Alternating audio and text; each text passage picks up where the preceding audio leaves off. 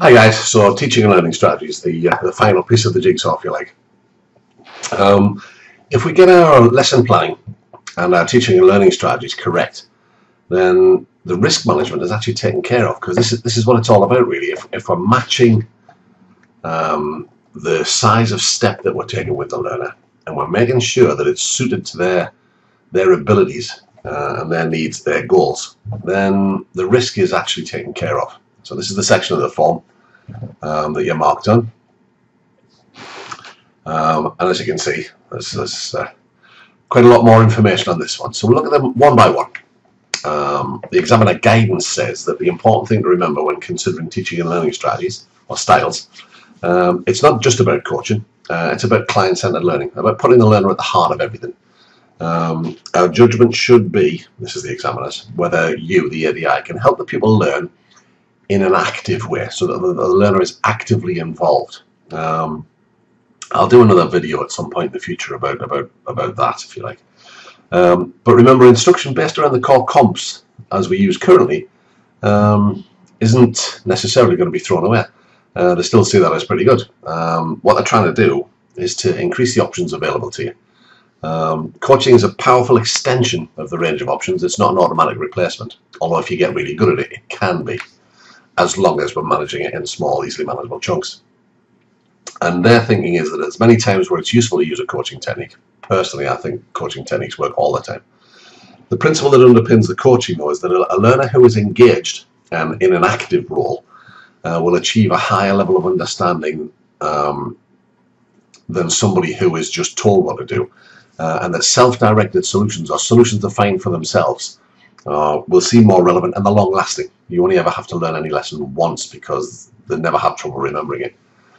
Now that applies in every situation, not just in coaching, but in everything. If you give some instruction and then you help the learner to reflect on it, then that will still also become a bit more permanent rather than being told. Now, direct instruction can be useful.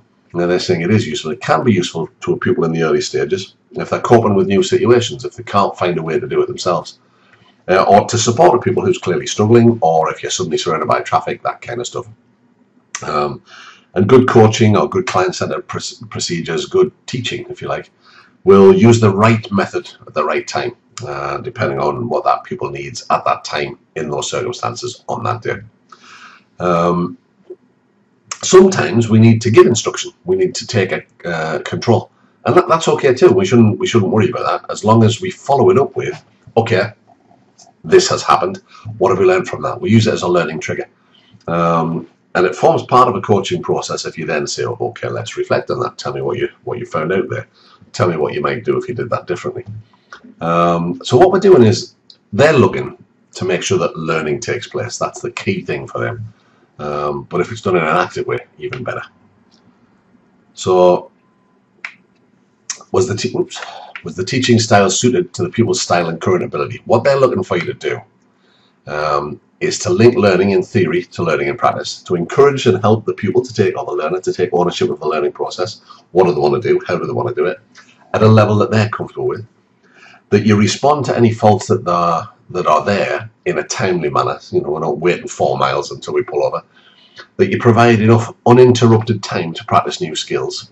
Route planning comes into this as well. You want a short repetitive route. You don't want to do a roundabout, drive 9 miles, do another roundabout. And you provide the pupil with clear guidance about how they might practice away from the session. What they don't want from you is to adopt a style that's clearly at odds with the way that they learn best. They want to be sure that you check with the pupil whether the approach that we're planning on using is acceptable. What they don't want you to do is to not explore other ways of addressing a particular learning point. If we're struggling with something, try a different approach. They want you to make sure that we're inviting the pupil into the process at all times. They don't want to see you concentrate on delivering teaching tools rather than looking for learning outcomes. What we tend to do is we have a bit of a bias. The way we learn is our preferred method of teaching, so we've got to be careful that we don't do that. And they don't want you to ignore safety issues. So basically, what we should be trying to do is build a good rapport with the learner and communicate effectively. Make sure everybody's on side with everything that's being agreed and moving forward. Understand what it is that they want and where they currently are in their development. Help them recognize suitable learning activities in line with their learning preferences, their current ability, their experience. So as part of the GROW process, which I'll talk about in another video, this goal, reality, options, way forward, if they're choosing to do things that might compromise safety, we need to be jumping in there and saying, hang on a second, what about this? Have you considered this? When we did this exercise, we did it this way. That seemed to really work for you. Do you want to try that here? And again, you're doing it in a way that helps them consider a variety of different ways of doing it, because there is more than one way to do everything, both inside the lesson and out. And did you let them focus on the learning process in hand without unnecessary interruptions? I mean, I'll give you for example there. If you're working on something new and something that can already do quite well gets a bit lumpy, don't be jumping in all the time. Oh, you've forgotten this, you've forgotten that, come on, we need to do this. Let them focus on what it is that they're working on, even if that means that you take care of that other part of the process, and then once you've finished the new bit, bring it back in. And that would apply on standards check as well. You could say, look, whilst we're doing this, I'll keep an eye on our safety, let you focus just on this new bit. And they want to see you. And what we really should be striving for is to encourage the learner to take as much ownership of the process and the learning therein wherever possible. The second one here, the next box that gets ticked, is, was the pupil encouraged to analyse problems and take responsibility for their own learning? What the DVSA want from you, is to provide time in a suitable location to explore any problems or issues that came up during the lesson, or that were raised by the pupil, or that were raised by something that happened. You might have had to take control. Let's pull over and talk about that. What do you think that has? How do you think that has an impact on what we're doing? Did you provide timely opportunities for analysis? And in the case of something that was really quite serious or very high risk, almost immediately or as soon as it's humanly possible, did you take time to try and understand any problems the pupil had with understanding an issue, and changing techniques if you needed to, but other techniques you're using suitable to that learner? The only real way to find out is to ask. And if we get used to asking these questions in our everyday working life, then when it comes to the standards check, it becomes easy. If they can't come up with any ideas, did you suggest strategies? Well, not saying here we're going to do this, but well, my learners sometimes find it useful to try this at this point. Or would you mind if I make a suggestion? Here's some things that you could try. So you're sort of switching your instructor head to more of an advisor, if you like. Did you give clear and accurate information to fill any gaps in their knowledge or understanding? And did you make sure that they understood? And did you leave the people feeling that they had responsibility for their learning in this particular situation? That they had a part to play, they weren't just passive and sat listening to your pearls of wisdom. Oops. Get off. Come on. What they don't want you to do is to leave the pupil feeling that you were in control of everything, that they had no part to play in it. They don't want you to fail to explore alternative ways of addressing problems, and they don't want you to provide unsuitable or incorrect inputs. So it's all about really providing opportunities for the learner to analyse problems and their performance in a suitable location in a timely manner. Now sometimes that suitable location might end up being at home after the lesson because you didn't have time to get to it or whatever. So we must be talking about it during the lesson, but that's not the end of it. They can continue to think about it afterwards. Did you encourage the learner to come up with ideas on how best to solve problems and improve performance in pursuit of their goals? Did you help them recognise any risky choices that they might be about to make that might be inappropriate? Did you offer suggestions when they're struggling? And did you allow the opportunities for the learner to take on as much responsibility as was possible within the realms of safety for any activity? So small, easily manageable steps make that much, much easier. This is an interesting one. Were opportunities and examples used to clarify learning outcomes? And what do I mean by that? Well, what they want you to do is to use examples identified on a lesson, something has happened, in a suitable way, at a suitable time, to confirm or reinforce understanding. So use things that have happened. If you see other people doing things that we might be able to learn from, use those as examples. Failing that, maybe you could tell a little tale about something that you've happened or experience you've had or something that's happened on a lesson. What's their opinion on that? Did you explore different ways to use those examples to respond to differences in learning style? So just keep moving the goalposts. Don't just do the same stuff all the time. Did you use examples that are within their range of experience and their ability to understand? Did you use language that was simple and not complex? Did you recognize that some people might be able to respond instantly, while others might need to think about it? They might need to reflect when they get home and come back later. What they don't want you to do is to use examples that the people, it just goes over their head because they haven't understood it, you haven't explained it clearly, or they haven't got the experience to understand what you're talking about. They don't want you to use complicated examples that the people doesn't have the ability to respond to, or doesn't have the skill level to be able to understand it. They don't want you to fail to give the people time to think through the issues and come to their own conclusion. And they don't want you imposing an interpretation. Now, this is one of the key areas where we get messed up by using questions. We ask questions and then we don't like the silence that follows. Once you've asked a question, be quiet. Make sure the next person that breaks the silence isn't you. Make sure it's the learner. So ask a question, give them a bit of time to think. You'll feel very, very uncomfortable to begin with. But they're just thinking. That's what the silence is about. But what we tend to do is we ask supplemental questions to help clarify. And then if we feel the learner struggling, we ask another question to try and guide them along the path. Just ask the question and then be quiet. The people will either say, I don't know, I don't understand the question, or they'll give a stab at the answer. Leave them to think. So what we're saying really is, did you use examples based on scenarios, actual situations or stories that help to confirm or reinforce their understanding, to raise their awareness of any risk that might be, that appeal to a variety of different learning styles? And just because they've used a particular learning style one day doesn't mean they're going to stick with that the rest of their life. And did we help transfer of learning? Have we made learning happen? Have we got the learning out rather than try to put the learning in? This one's again interesting. Was the technical information given comprehensive, appropriate and accurate? And I'm told that sometimes it isn't on Standards Check. What they want you to do is to give comprehensive information, not complex, just comprehensive, a full answer or a full description where there's a recurring weakness in the pupil's driving, where these weaknesses keep coming up again and again and again. Again, I keep harping back to this, but if you're using small, easily manageable steps, the pupils never out of that depth and they never really struggle.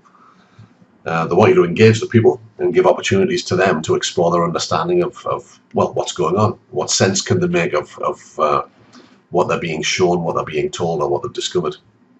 They want you to give clear, timely, and technically accurate demonstrations or explanations where necessary.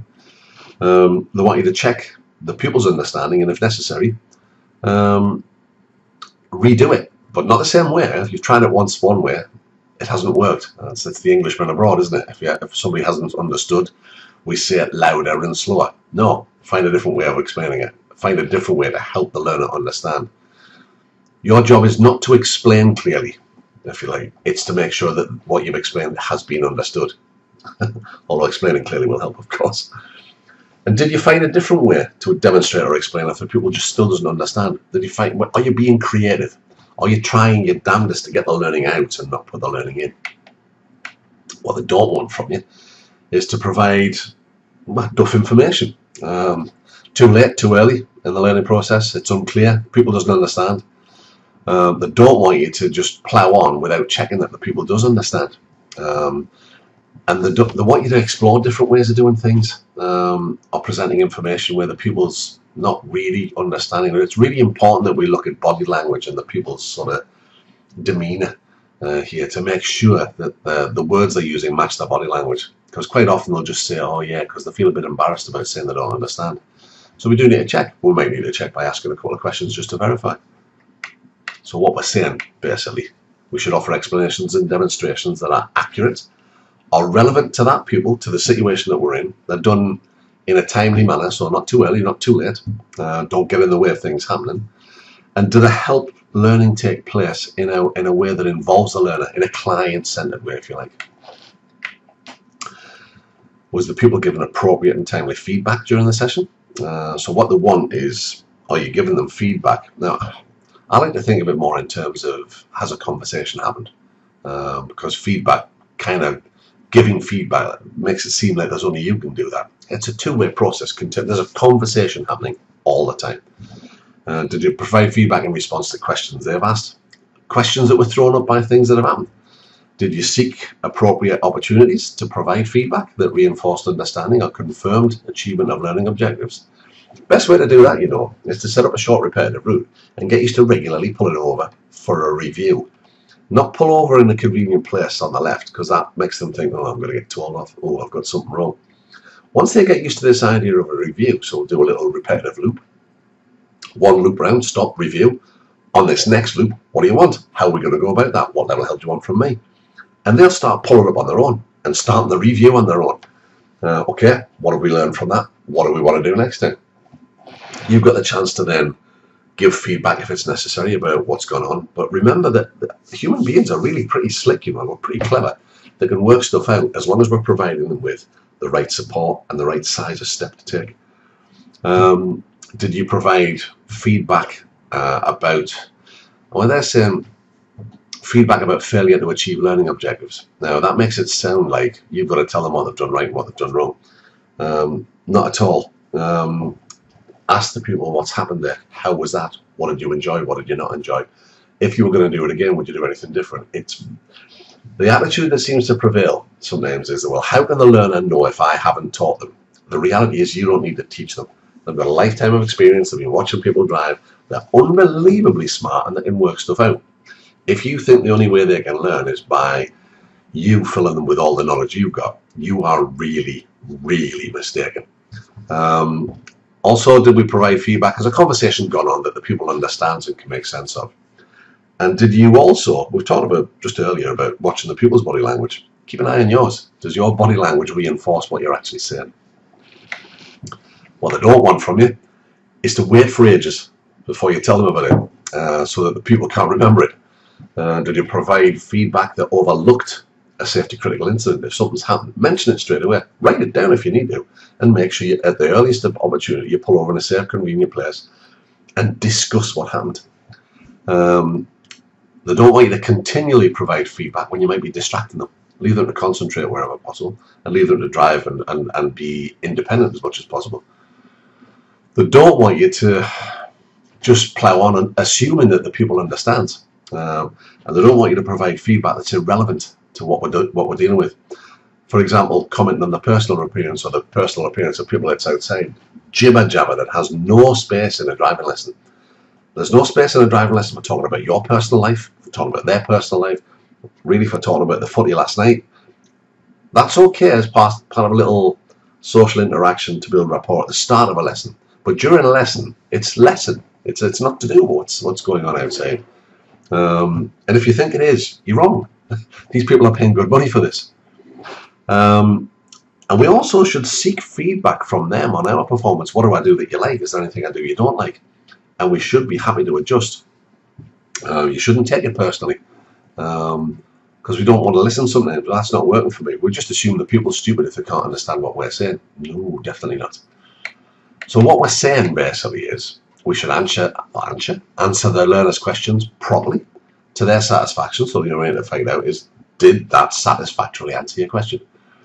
We mustn't engage in a conversation, or we should rather engage in a conversation that helps them to evaluate their performance and consider what the next steps might be. The more they get into this, the easier they find it to take the next steps and decide on the next steps themselves.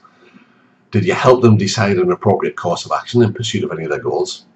Notice there, help them decide, not tell them. Did you provide feedback that helped the learner to assess their readiness? Not you assess, but them assess. Did you provide feedback that was reinforced by your body language? So it's really important that we get them to see the bigger picture. We get them to make as many of these decisions as possible. Now, you can't just flick a switch in the learner and change them from somebody who's been told what to do to somebody who thinks about what they want to do. It's a process that'll take you a little while, but you should try and get better at it every day. With the pupil's queries followed up and answered, well, what they want you to do is to readily respond in an open way to any queries that the pupil asks. Did you provide helpful answers, or did you direct them to suitable sources of information? If you can't answer the question, did you own up to that? That's a very good question. Do you know what? I'll have to come back to you on that one. And did you actively check with them if their comments or body language suggest they might have, sometimes you can see they're not sure about what you're talking about. So their body language is suggesting that they might have a question they want to ask, but they're too scared to ask it. And did you encourage them to explore possible solutions for themselves? That's important. What they don't want from you is to just not hear it, just refuse to respond. If people ask you a question, you haven't got the answer, don't just pretend they haven't asked. And apparently that's seen a lot on standards check. They don't want you to provide inaccurate information. Don't make it up. Look it up, not make it up. And they don't want you to avoid the question or deny responsibility for answering it. Well, it's up to you to find that out. So what we're saying is we should listen actively, using all senses, for any questions or concerns that the learner might have had or has. We should have the learner express what their concerns are. We should make sure that we understand what the pupil is saying. So clarify. So if I've got this right, what you're saying is, so can you just clarify what it is that you're asking me? I'm not 100% sure. Could you just expand on that? And people do. Did you help them to find their own answers where that was appropriate? Quite often, if they ask you a question, if you just look interested and say, oh, that's an interesting question. What do you think? Quite often they'll go, oh, well, I don't know. And this seems crazy. But when they say to you, I don't know, just say, well, if you did know, what is it you think you would say? And at least half of the time they'll answer. I sometimes take that a little bit further. If they still don't know, I'll say, well, give us your best guess then. Because I want to find out what's happening inside the head of the learner so I can then help them better. Don't pursue it ad nauseam because they'll get annoyed with you. Did you make sure that you have fully answered the question and admit that you didn't have the answer if you didn't? And make sure any follow-up action is acceptable to the learner. Did the trainer maintain an appropriate non-discriminatory manner throughout the session? This is an interesting one too, and I hear some interesting ideas about what people think this is about. They want you to keep a respectful distance and not invade the pupil's personal space. The reality is there is a pane of glass between you and the learner, which can only be broken in an emergency. You keep out of that space because it's not yours. Did you ask them how they wish to be addressed? Don't be over familiar by calling them by their first name. They're not like it. They might not like it. My name is Bob. My real name is Robert. It says Robert on my driving license. I don't like being called Robert. There you go, there's some ammunition for you. So if somebody continually calls me Robert, it actually gets on my nerves. Now that might not be enough to make them stop having driving lessons with you, but if there's that and you're invading their personal space a little, and maybe sometimes the car's not as clean as it should be, sometimes you're a little bit late, they're off. And it's you that's caused it. So you must ask them, how do you wish me to address you? And tell them how they may address you. We should never be really getting involved. If somebody has a slight disability, we have to be careful about engaging them in it. Unless it's causing you an issue, leave it. It's got nothing to do with you. Sure, we've got to be sure that if we do need to know, that we ask them, but we let them know why we need to know. For example, if somebody's got a couple of fingers missing, how are we planning on doing? So that there's all manner of things that we might need to know. Lots of things we don't as well.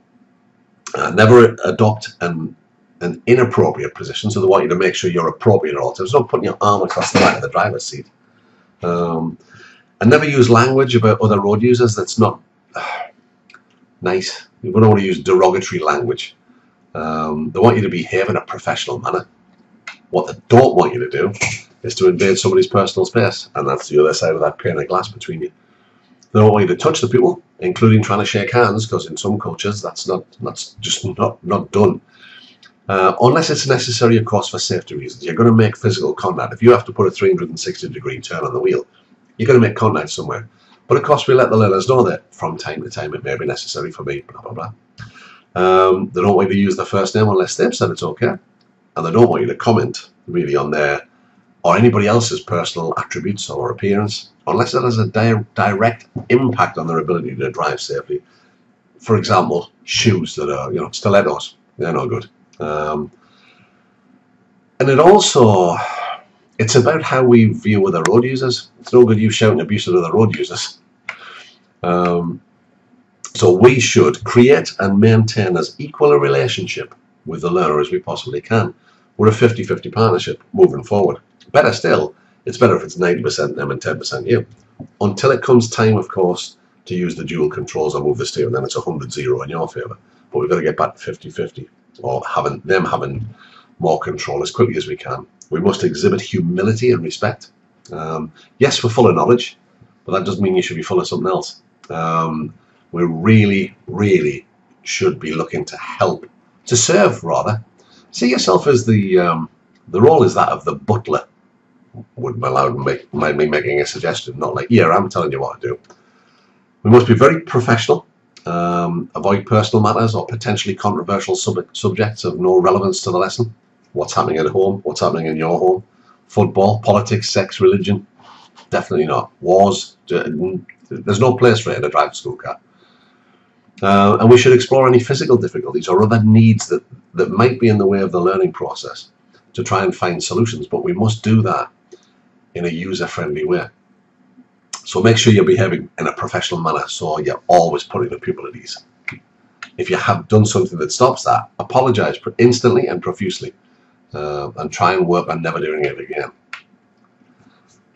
And the final one, and possibly if you want to be client-centered, it's one of the biggest things you need to do, and yet it's the smallest amount of information they've given. So at the end of the session was the pupil encouraged to reflect on their own performance. This is important. It's not a debrief from you anymore, not if you want to be client-centered. They want you to help the pupil reflect on their performance, not to tell them what they're doing. And they want you to help the pupil discuss their thoughts and feelings in regard to the process that's gone on. What they don't want is you to give feedback based on your ideas of what happened, although they might want your input. And they don't want you to tell the people what the next session will be about without involving them. So what we're saying really is that we should help the learner reflect on their performance at appropriate points during the lesson. I mean, this is a genuine performance review. At the end of the lesson and in between lessons, did you help them to perform honest self-appraisals? Did you help them? They'll nearly always be harder on themselves than you would. Did we help the learner understand the impact of their actions on other road users? Did we help the learner to understand the impact of other road users on them, what they might do differently next time? And did we help them to develop a provisional plan for the next session based on today's session and previous sessions? If we use things like scaling's okay because it gives you a snapshot of what's happening in the learner's head. But we must be super, super careful when the learner says, oh, I think that was a 2, and we're thinking we would have graded it an 8. You can't then say, oh, that wasn't a 2, that's much better than a 2, because otherwise why did you ask them in the first place? And the other extreme, which is where they've just, let's say done a turn of the road, and you ask them how was that, and they say, oh, it was a 10, and you're thinking it was a 2. You can't say, oh no, it wasn't as good as that. You've just got to use it as a snapshot, and then say, if they say they've got a low number, say, well, okay, how did you get a higher number? If they're saying the number that's higher than you would perhaps give it, you just say, okay, can you consistently perform to that level? Oh, I don't know, but what would it take to consistently perform? So you're not challenging the number. And remember, sometimes that if they've just done a turn in the road and they're marking it a 10, that's probably because they're thinking, well, nobody's dead, and I've got the other way around, so that's a 10. It really needs to be about you helping the learner to develop, helping the learner learn how to learn. And if we do that with our lesson planning and our teaching and learning strategies, who are really effective at that, we will cover everything in the middle section, which is risk management, and we don't even need to think about it. So if you think in terms of, if you want to develop along this route, think in terms of how can I help this learner learn whilst keeping them completely safe and helping them to review on their own progress and put their own plans together. And that way you'll be client-centered. You'll give the DVSA everything they want, and you'll certainly give your learners everything they want and need. You'll end up with a waiting list, and your price will end up going up. I hope you found this all interesting. If you have, great. If you haven't, apologies for wasting your time. If you want to do practical training with me, the website will be on the end. My email address is bob@clientcenteredlearning.co.uk. You can use the same thing if you've got any questions for me. If you want practical training, give me a shout. We'll see if we can fit you in. Thanks for listening.